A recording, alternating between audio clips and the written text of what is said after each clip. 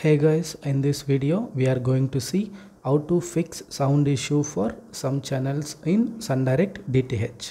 Okay, I will try to change the channel. We'll see whether we are getting sound or not.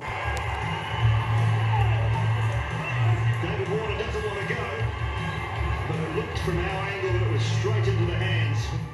Fingers underneath the ball, no problem. Correct decision made. Yeah, we are getting sound for this channel and we'll try to change to other channel and we'll see whether we are getting sound or not.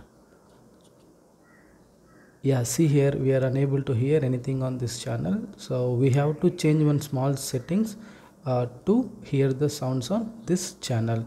So just see the remote, you can see ALT button, just click that and it will show two options.